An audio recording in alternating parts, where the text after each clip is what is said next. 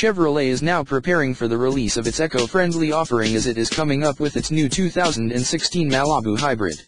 In an article from the Northern Californian, the 2016 Chevrolet Malibu LT's price will start at $28,645, including the destination price of $875. The car has been built keeping the fuel economy in mind.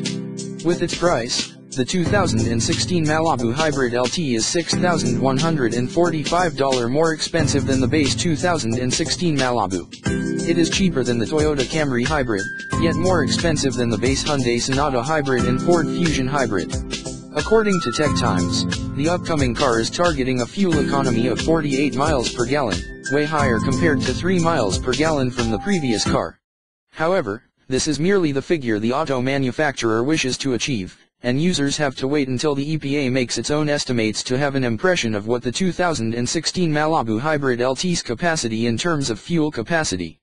The Malibu leverages knowledge and technology directly from the second-generation Chevrolet Volt, said Steve Mayoros, Chevrolet Cars and Crossovers marketing director. By leveraging technology, we are broadening our level of expertise and lessons learned to bring consumers a world-class hybrid.